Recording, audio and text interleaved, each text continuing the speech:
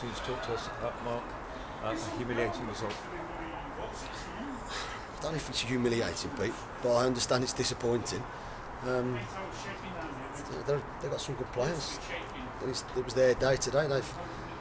They've done a decent job on us.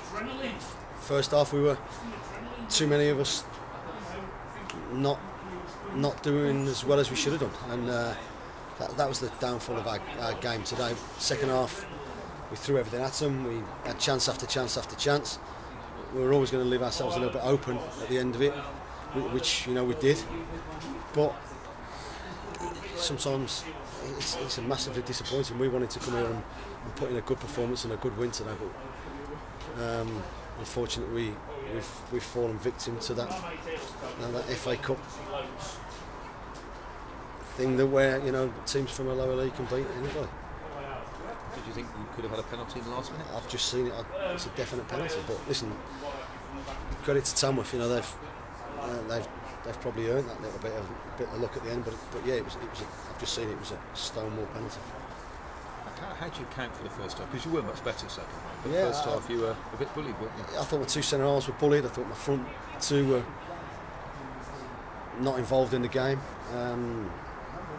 And we told them about we warned about them, showed them set pieces about how big and strong they are and how awkward they can make it for you. And one average ball into our box and we've conceded a goal that we should never have conceded. But disappointing. That was massively disappointing. You made changes at the start, and one of those was a decision to put CBD at right back. What was the thinking behind that? He can play both sides, Craig. He gives you energy, and I just felt it was the right thing to do without David Noble in the team. We wanted to try and get three strikers on the pitch. So we've learned something of sure, but I've got a squad of players that I'm more than happy to pick from, and today we let ourselves down in the first half in particular. And then half-time you made a decision to change it. What was the thinking behind Russ Penn being the man you could have? It could have been a couple, but I just felt we needed Craig on the left. I think we needed Stevie's experience and to be able to do with their two centre halves better, centre forwards better than we had. It just meant we just rejigged it a little bit and tried to get Sammy in more advanced positions. I thought we got into we had 7 or 8 really good chances where we've not pulled the trigger or we've not had the desire that the ball finished in the back of the net. We've got in some great positions. Cooper's pulled a couple of saves off, but we've not been ruthless enough, and it is massively disappointing. And the fans, you can imagine tonight, pretty unhappy. You can understand. Yeah, I am. We came here to get through to the next round. We came here to work harder than them, to be as competitive as them, and the competitive side of it we didn't stand up to in the first half, and we then gave them something to hang on to, something to keep hold of, and we chucked everything at them, but we didn't have enough today and to get that equaliser and go on and win it. In the first minute of the second half, we get a corner, the ball's bounced on the line from the keeper's hands, and someone had a chance just to stick their head through it from a yard. Might have got a kick in the face, but that's what it's about sometimes, getting a boot in the face, but ball's in the back of the net and it's game on again. And we've got to look at ourselves and ask if we had enough desire out there today. And that must be massively disappointing. That's massively, yeah. We plug one leak. We've just been talking as staff in here. We get one thing, we sort one thing out, and something else happens at the minute with this group. So, listen, it's back to work on the training ground on Monday to go again. It's massively disappointing. I understand that for the chairman, for the fans, for everybody connected with the football club. My staff, more than anybody else, are massively disappointed, and my players are too. So, we have to pick ourselves up. We will do, but we need a long, hard look at ourselves now. Does it leave you questioning yourself, Mark? No, not at all. Are you questioning me, Pete? I'm asking. You're my manager. You're questioning the players' desire. I'm asking. I thought the desire in the first half wasn't as good as theirs, and that's why they scored and we conceded. I have no doubt whatsoever about my ability, and I don't think that's in question. So Monday, back on the training ground and lift the players? Without a shadow of a doubt, we have to. But you know, we're not kidding ourselves that we're in a good place right now. But there's not a great deal wrong. But we've got to just tweak one or two things, work on one or two things, and just instill just a little bit more desire when it matters. You can't give it players, but you can demand more and more of them. And you mentioned, you said with this group of players, it's sort of one thing and then it's another thing.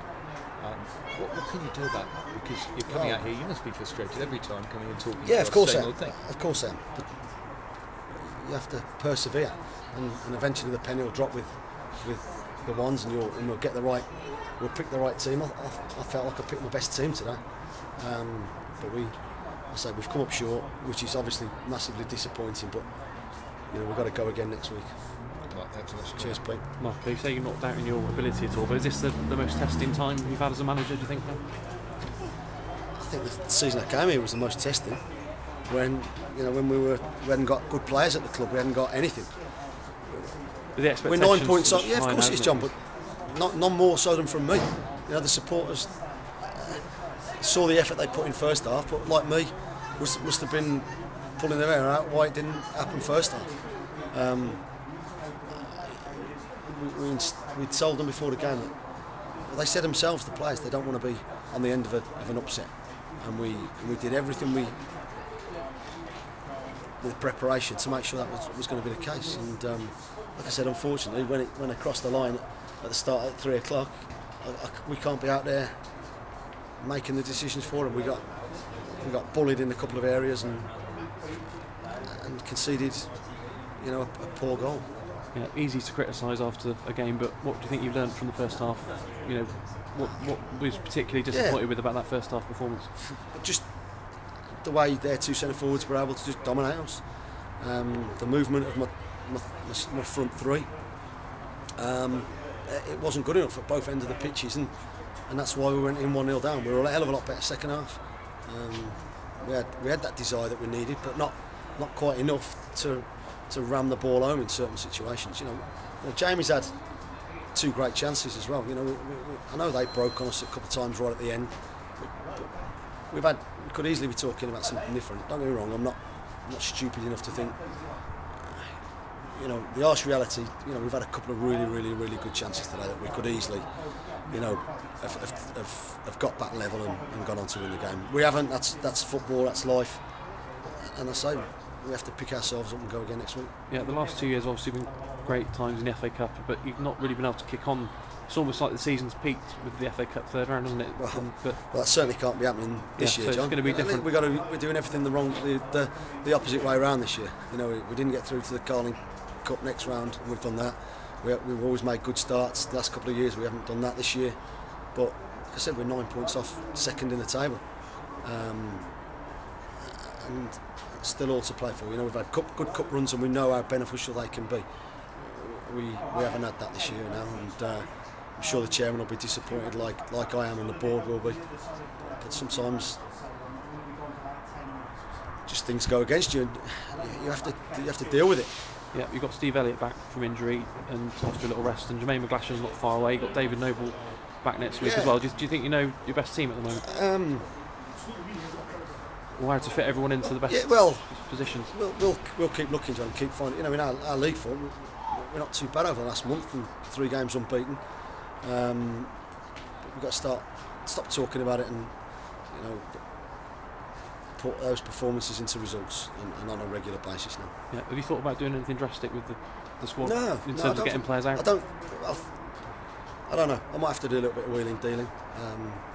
But we'll just see what comes in the next couple of days. Yeah. All right. Cheers, Mark. Yeah, thank you. Cheers.